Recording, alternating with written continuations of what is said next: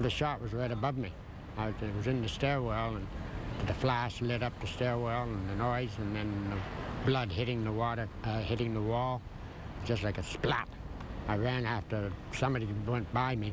I don't know, one or two, I don't know. I just got out of there. I only saw the one was definitely black.